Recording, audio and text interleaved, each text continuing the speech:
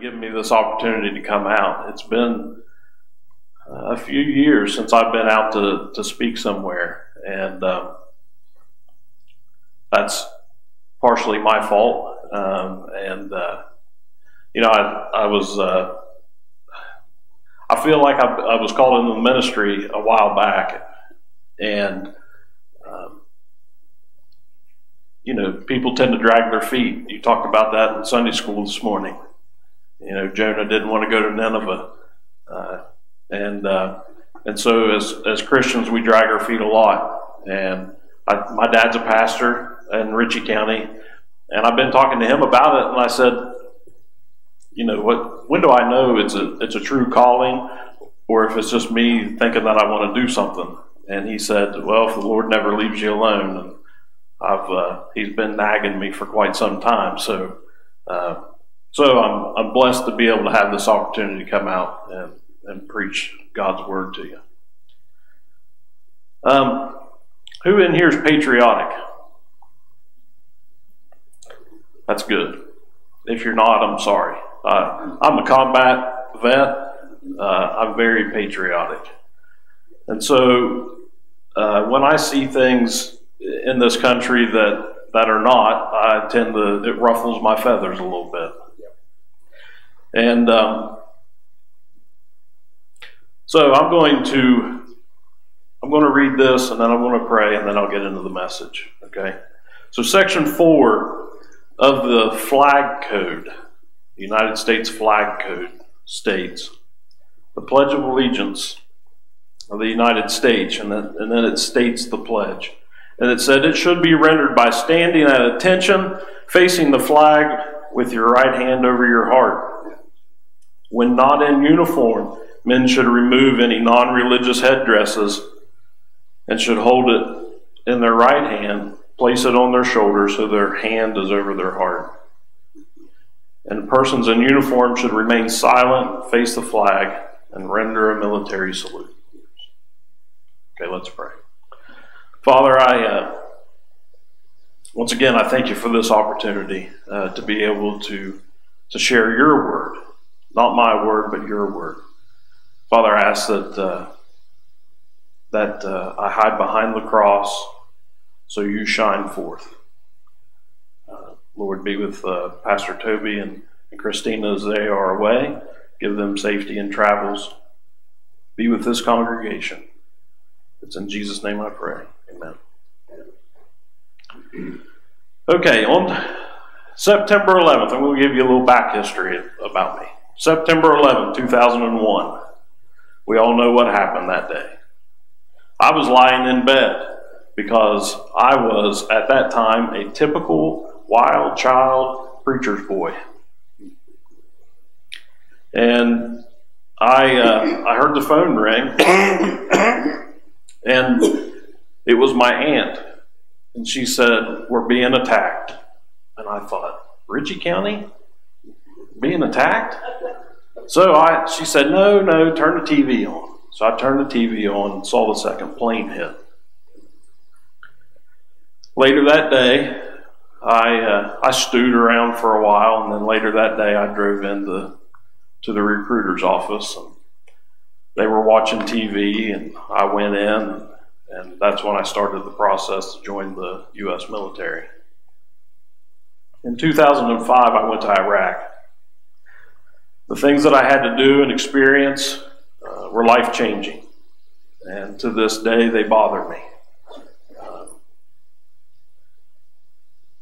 For me, I had to desensitize myself to war and the aspects of war.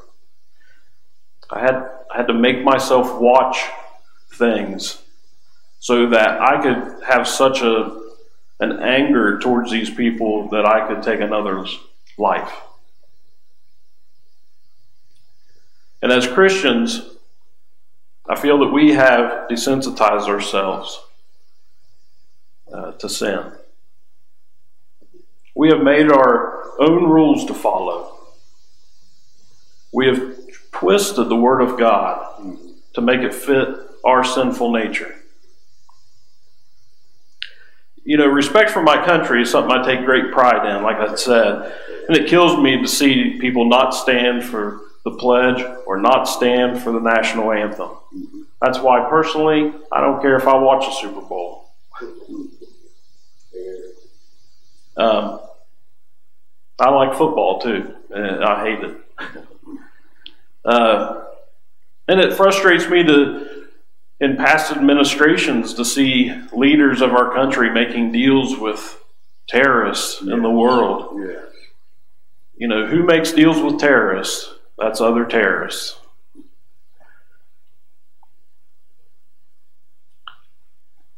Respect for my God is something I take greater pride in. Yes, amen.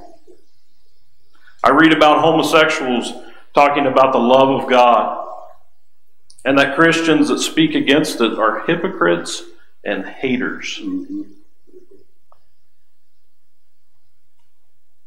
That we need to look at our own life and evaluate our own sin instead of looking at theirs.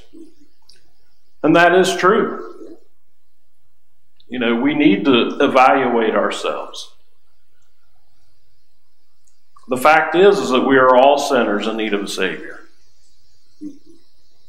I've done so many things in my lifetime, and I'm only 37. Don't let the gray hair fool you. I've done so many things that have almost cost my now 16 years of marriage. And all of that is that. It is past.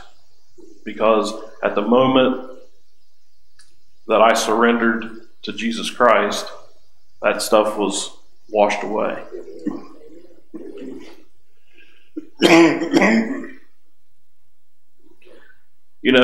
Before I was saved, I would say that I always say that I had a one-way ticket to hell. And after I surrendered my life, God took that ticket and ripped it up. So the fact is, and there's a multitude of sins, so don't get me wrong. I'm talking about right here, I'm talking about homosexuality. There's a lot of different sins in the world. But the fact is that homosexuality is a sin. Yes.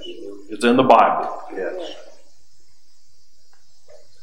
We are all born, I believe we were all born with one or more tendencies that we struggle with that is sin. Mine is not the same as yours or yours. And so some people, I believe, have that tendency to sin in that manner. I agree. And it's up to them to choose whether or not they want to live in that sin or follow Christ. And they may never get married,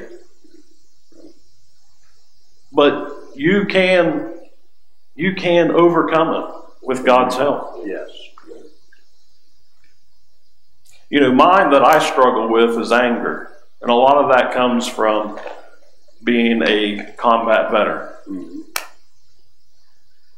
I have a short fuse. I had a short fuse before I went in the military, and then it just got a little shorter. And I keep praying that God will make it a little longer. But I asked Jesus to forgive me of my sins, and therefore I am forgiven. I have turned away from that sin, and that doesn't mean that I'll never do it again. That doesn't mean that I don't get mad and say things that I may regret saying to somebody out of the heat of the moment. But I recognize it. I turn to God and then ask for forgiveness from whomever that may have been and to God. If you read in the Bible about David, growing up, my dad's been a pastor since 1989. So he has been my pastor since 1989. And growing up, he always talked about David and how David was after God's own heart, going on and on and on and on about how great David was. And I kept thinking, David messed up a lot. But if you read the book of Psalms, David also cries out to God a lot. And you don't see David going back to the same sins that he's just cried out about. So, it took me getting a little older to figure out that it doesn't mean that you're not going to do things. It's a matter of repenting and going back to him.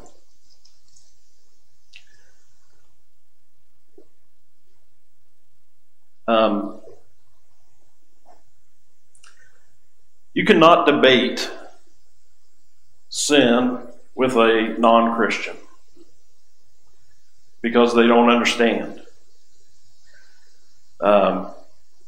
You had that when Ken Ham, you guys know who Ken Ham is? And he had that debate with Bill Nye, the science guy. Okay? But once a Christian can't take the Bible out of the argument because that is our foundation. Okay? And Bill Nye didn't want the Bible in it because he wanted to go strictly off of science. So what was done at that debate was absolutely nothing. Right. You're right.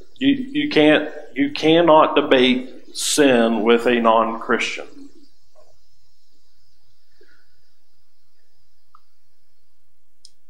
So going back to homosexuality, if you look at Romans 1, 26 and 27, you guys don't have to turn. I've got it right here, and I'm going to be jumping around a little bit.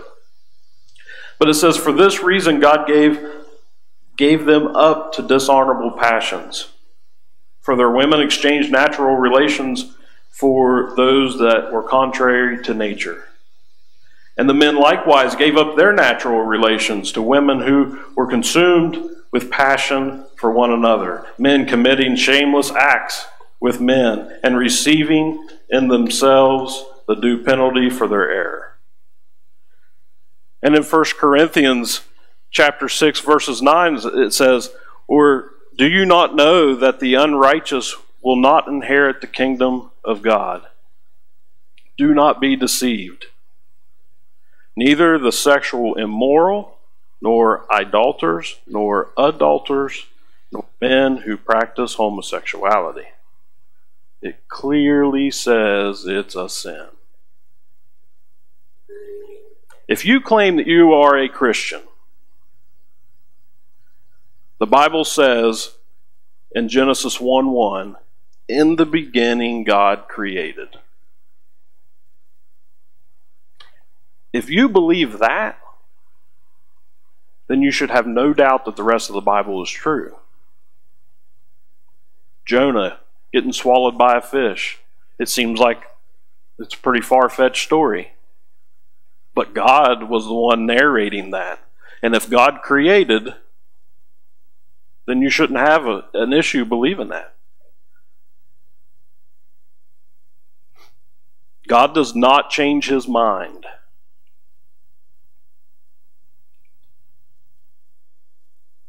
So if that's true, if God created and he doesn't change his mind, then he doesn't change his mind about the today sins of the world that the churches are allowing into the sanctuaries.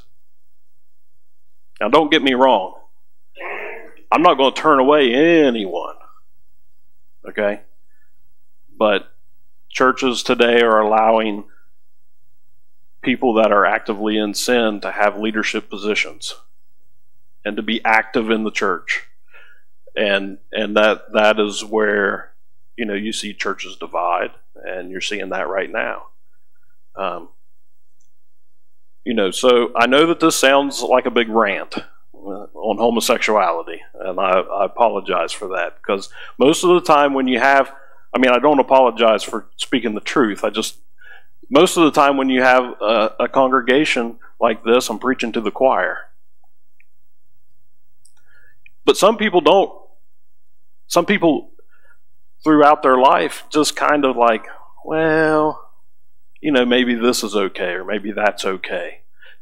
So they question a little bit, because what Satan does is Satan takes a little bit of truth and then adds a lot of lie. And so if he can persuade you to get on that teeter-totter on the truth, God is love. You got to love everyone. You got to accept everyone. Then your ways of thinking will change.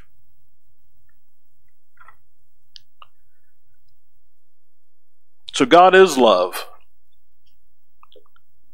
That we all know. But don't forget truth. Truth hurts. Sin is real. But through God's mercy, grace, and love, and His forgiveness, we can have peace. I was approached, my kids, I've got 3 children, and they played on a t-ball team. The coach of the t-ball team was a lesbian. You're in a community that is in, and sometimes you can't help it to rub up against people. And she asked me, because she knew on Wednesday evening we left practice early because we were going to church. If they had a game on Sunday, a rescheduled game on Sunday, we didn't play because we were going to church. So she approached me. You don't always have to say what you feel and what you believe. People will know that you're a follower by your actions. Okay? So she approached me and she said, God is all love. And if that is true, then it does not matter what sexual orientation we are. And so my rebuttal was, now listen, I just said you cannot argue sin with a non-Christian. But now she claims to be a Christian, okay? And she's in a church right now that accepts that, okay? So my rebuttal was this: do you have children? And she says, I do. Do they have rules? She says, yes. I said, what happens if your son breaks the rules? She said, he gets punished. I said, do you still love him unconditionally? She said, of course I do. I said, that's the same for God. He has rules, and it is clear in the Bible what they are, and if we do not follow them, we will be punished. If we know the rules and disobey them, not out of ignorance, but just because we don't think that they should apply to us, then are we really saved?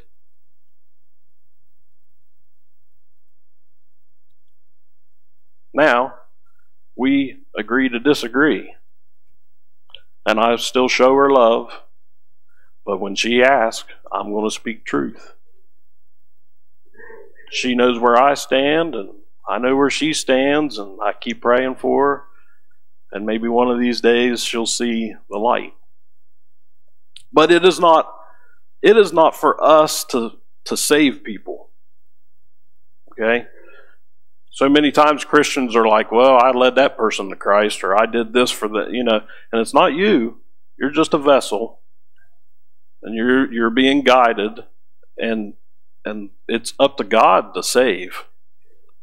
It's up to us to show God's love and God's truth and disciple them. But it's not up to us. We plant the seed and we leave. And it's up to God to get conviction. Okay? So, as Christians, we must remember, love the sinner, hate the sin. Mark 13:30 and 31 says, you shall love the Lord with all your heart, and with all your soul, and with all your mind. and with all your strength. Verse 31 is, and the second thing is this, you shall love your neighbor as yourself. So somebody that's unsaved, I mean, we've got major issues in the Christian church. Abortion, homosexuality. You know, I've even seen churches that have now put a female as God, you know, instead of, you know, anyway. And so when you come across somebody that is unsaved, that say had an abortion, and they come up to you and you start just telling them truth, that's not going to get them in the door. Okay? There's where you show love and compassion. And you have to bring them in. And then as they grow along, and if they get saved, then the Holy Spirit will convict them on those things. And with the Holy Spirit and you guiding them and directing them, then they'll know what's right and wrong. But you're not going to get it right off the bat. So, as Christians, if we see another Christian that is in sin, then in Matthew 18, 15, and 17, it says, lay it out for us. It lays it out for us. And it says, if your brother sin, go to him and share his fault in private. Okay? That doesn't mean you got to get up here and say, brother, I know what you did. You know, go to him in private. If he listens to you, you have won your brother. But if he doesn't listen to you, take one or two more with you, so that by the mouth of 2 or 3 witnesses, every fact may be confirmed.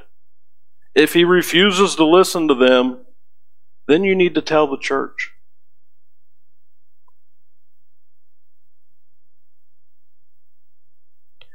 And if he refuses to listen to the church, then let him be to you as a Gentile and a tax collector. I always like how they put tax collector and things like that. Everybody loves taxes, right?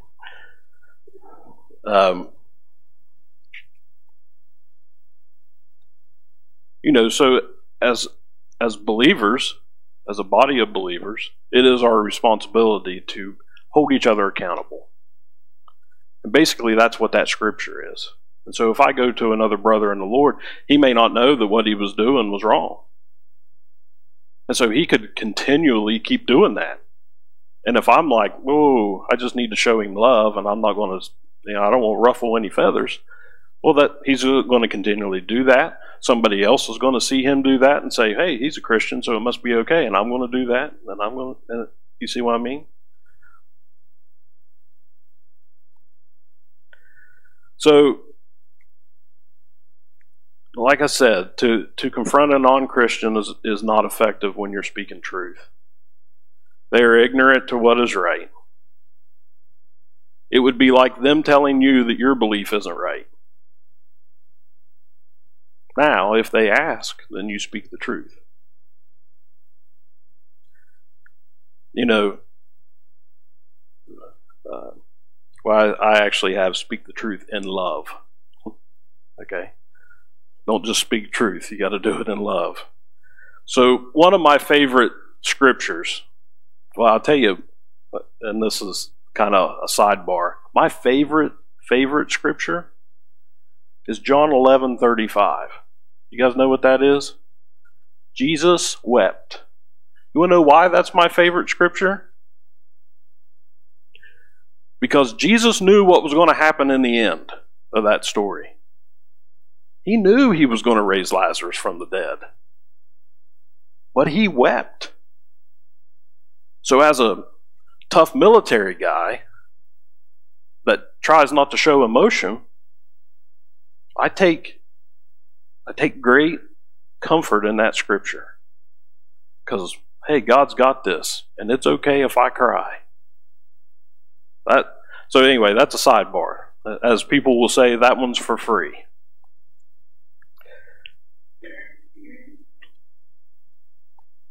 So another group of scripture that's my favorite is John 21.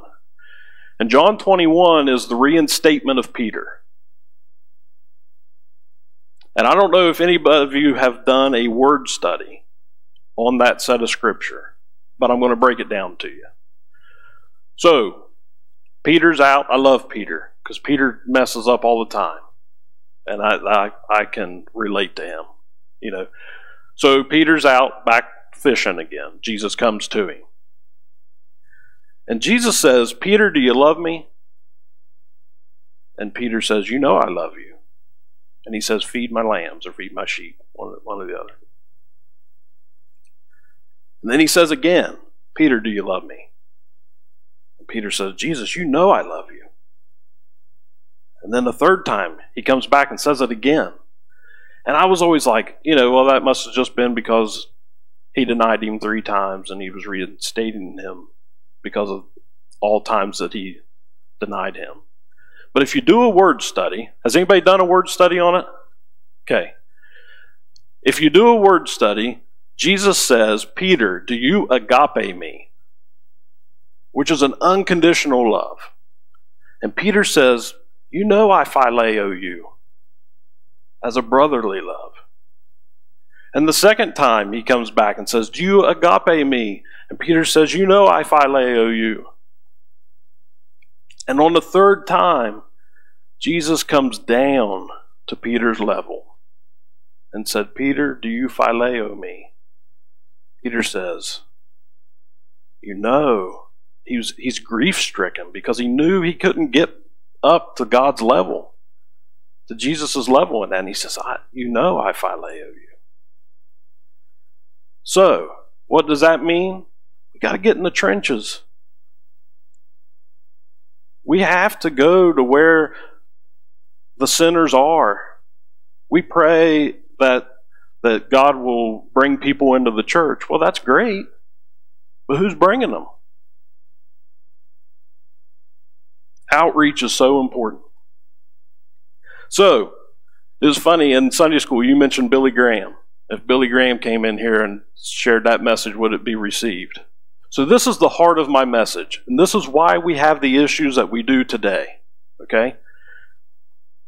I watched a video not too long ago about evangelism today versus when Billy Graham was evangelizing. The man said that Billy Graham would not be effective today. And I was like, whoa. You know, that's like saying Elvis Presley wasn't the king. And so he explained.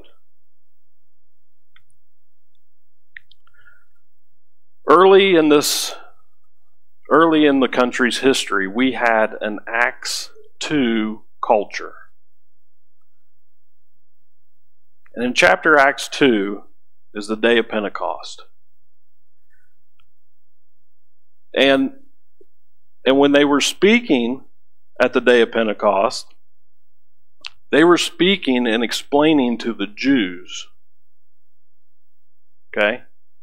The Jews had a long history, a foundation to build upon. He didn't have to start from scratch.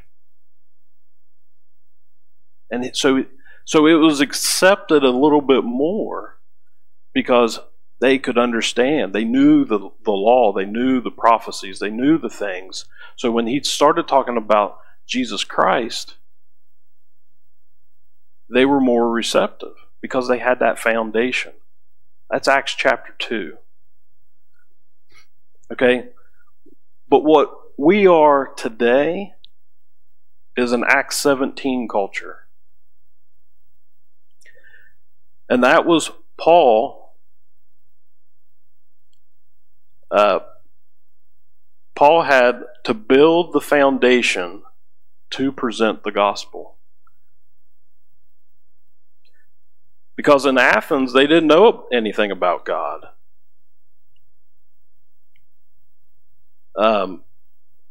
They had passed an altar with an inscription that said, "To the unknown God." That was their... And so we have people in this country that now have no foundation. So if Billy Graham was to come and speak the gospel of Christ, you've got people that say, well, I don't know if in the beginning God created. Or Jonah couldn't have been swallowed by a big fish. You know, that's got to be, that they question that which is the foundation of Jesus Christ. You know, so you have to approach your evangelism in a different way than what we did. And I think going back, it's been years of like I said before, we want to preach love. We get people in, we get people to the altar, we get people that accept Christ, and then they leave, and then we go, okay, you go here, and now we say, okay, you're ready, all right, let's come up here. And we never talk to this guy again.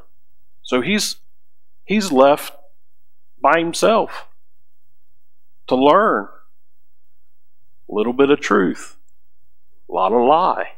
He is doing things out of ignorance, and it is the Christians to take them under our wing.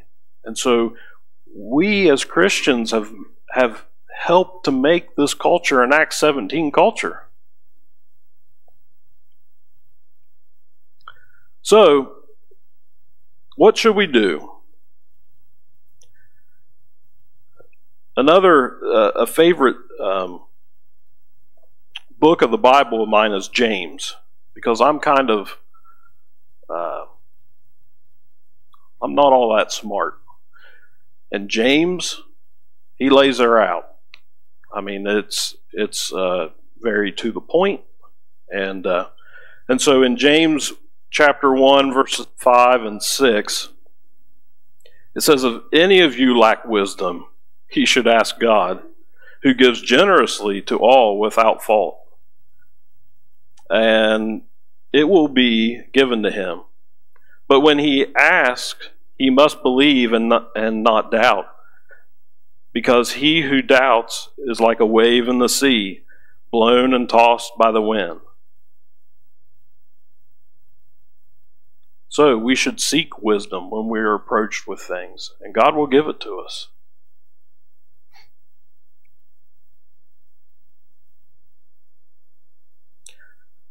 So we pray for opportunities to show love, truth, and grace.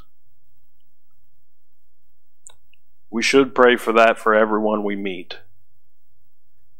We should be praying that the Lord gives us one more day to live for Him as His example.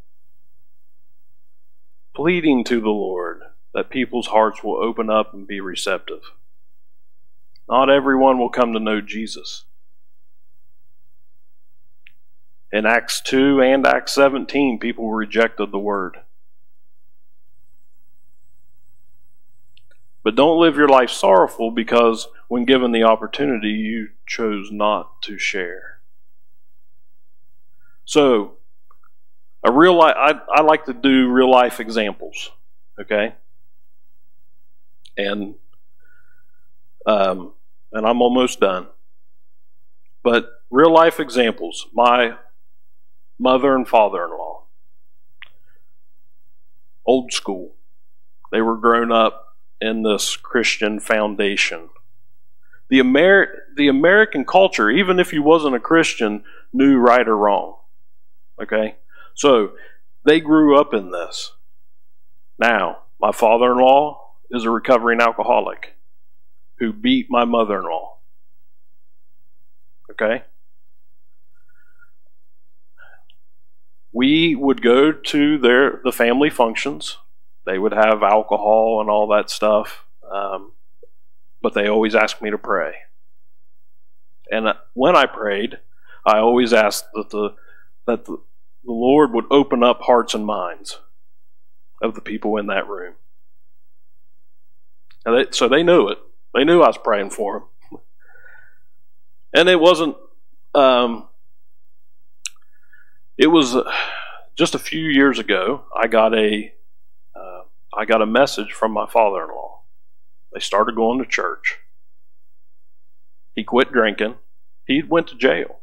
I mean, so it was one of those life-altering, what am I going to do moments. They start going to church. So for Christmas, I got them Bibles. They didn't have a Bible. So I got them each Bibles. I got them a Strong's Concordance. I got them, things to help them study. And boy, did he have a lot of questions. And boy, did I not have all the answers. So I called Dad. Hey, Don's asking me this. What do I need to tell him? And so to this day, they're still involved in church. Okay? But Don had kids from a previous marriage. One of those children had 2 young children. They didn't go to church because Don didn't go to church at that time. So they lost that value. They turned, she was an Acts 17 culture. She got cancer. 20-something years old. Got cancer. And I thought, man, I didn't know her very well. And I thought I would be a horrible Christian person if I did not reach out to her. And so I did. And she was receptive, did not accept at that moment. She said, yeah, I've heard that before. And I said, well, we knew that this was it. We knew that she didn't have very long to live. I don't know what she decided. And that's when I go back to, and I struggled with that, but that's when I go back to, it's not our job to save people. It's our job to share the gospel and to let them feel the conviction and turn to Him. I pray that she did. Now her kids are being raised by my father and mother-in-law, and so they are going to church. So they will have a whole different aspect of life. So we don't know what's going to happen when it's going to happen. Middle of December, my 35-year-old wife had a heart attack. Wasn't expecting that.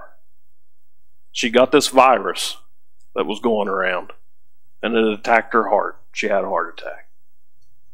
So for the last 2 months, we've been going back and forth to cardiologists. We've been, it's been something. I'm the one that always has health issues, and she's the one that's healthy, So the roles were reversed. Maybe it's a learning experience for me. Maybe God's pointing me in a direction that I should go in. But we didn't know. She could have died right then. We don't know. 35 years old. Kobe Bryant. Who hasn't heard of that yet? You don't know. He's one of those iconic people that you think are going to live forever. You don't know. My brother's sister-in-law, her son was just discharged from the Marines on a medical discharge. It's weird how things go in around. Driving back home, they live in the Carolinas. Driving back home, they wreck. This just happened. My brother's down there now. They wreck, spin on their side, semi hits that. He's dead. She's not out of the woods yet. You don't know. You don't know when. You don't know where. You don't know how. You know it's going to happen sometime. Unless God comes back and takes us first. But we got to do what we can why we're here, so that when we enter the gates, he says, welcome, good and faithful servant. So Jesus died for you, that you may live. So live for him today.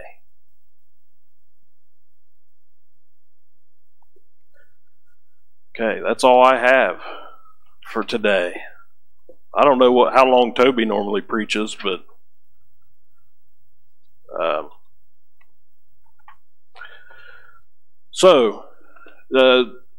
I'm going to close the service. Do you have a closing song that you do? Okay. Well, we don't have to. I'll go with whatever flow you guys normally go in. So what I'll do is this. I'm going to pray. If you feel led to come to the altar today, you come on up. If you like for me to pray for you or with you, get a hold of me, and I'll stop praying here and I'll go there. Okay? So, I hope that God's word has been spoken today, and I hope it wasn't too jumbled and moving around, but, when you get opportunities to speak, just every little so often, you just kind of want to go bleh and just give all the information you can right off the bat, and so I hope that the word was received, and so let's pray. Father, you are a great God. You are the creator God. If you were not creator, that is one attribute that you can't take away and still be God. And so you are the creator. And we thank you for that. We thank you, Father, for all of the opportunities that you give us throughout life to share your word, present the gospel to people that have never heard it before. Father, we ask that you continue to be with us as we go about this world and we are brushed up against sin every day. Help us to know what is truth and what is a lie. Help us to be able to see that. Help us to be able to speak love, but also speak truth. I ask these things in Jesus' name. Amen.